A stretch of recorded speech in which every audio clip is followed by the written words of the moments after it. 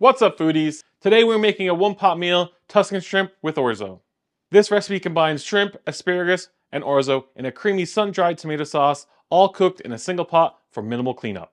It's quick too, with only a few minutes of prep and 30 minutes of cooking time. You could have this on the table for dinner in no time. This video is sponsored by Community Natural Foods. They're a 45-year-old Alberta company that is dedicated to the cleanest, best-tasting, fresh products. Today they are providing me with some amazing shrimp from Selva Shrimp. They're non-GMO and raised without feed or chemicals. They are climate neutral and certified sustainable. So let's get into it. You want to start by draining 1 cup of sun-dried tomatoes, reserving the oil, and setting the tomatoes aside. Heat a tablespoon of the sun-dried tomato oil in a large skillet or pot over medium-high heat. Once it's hot, add 1 pound of shrimp to the skillet and sear for 1 to 2 minutes on each side until they develop a golden crust.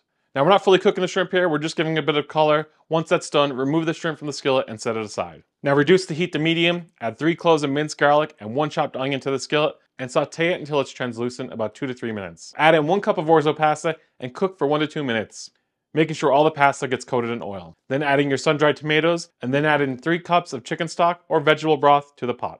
Bring your stock to a simmer and cook the orzo pasta until it's al dente and most of the liquid has been absorbed. Keep an eye on your orzo as it cooks. Stirring constantly is going to prevent sticking. Different brands have slightly different cooking times. Check the orzo a few minutes before the package suggests to ensure it doesn't overcook. You might need to adjust the broth amount to ensure the orzo cooks perfectly. Add a small bit more stock if you think you need it. Once your orzo is just about cooked, stir in 1 cup of heavy cream and 2 cups of fresh spinach leaves. Cook until the spinach is wilted and the cream has heated through.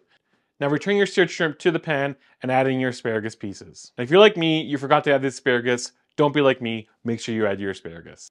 Now mixing your shrimp and your asparagus, cook for an additional 2 to 3 minutes until the shrimp are heated through.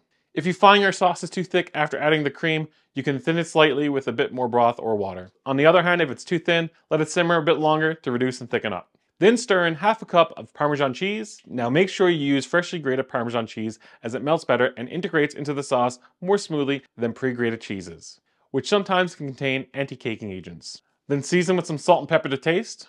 Garnish with some fresh parsley if desired, then serve hot. This dish is amazing on its own, but it can be served with a side of crusty bread to soak up the extra sauce. And there you have it, my 1-pot creamy Tuscan shrimp with orzo. Remember, cooking is not just about the final dish, but it's also about the joy of creating something delicious. Take your time, taste as you go, and don't worry if things don't look perfect.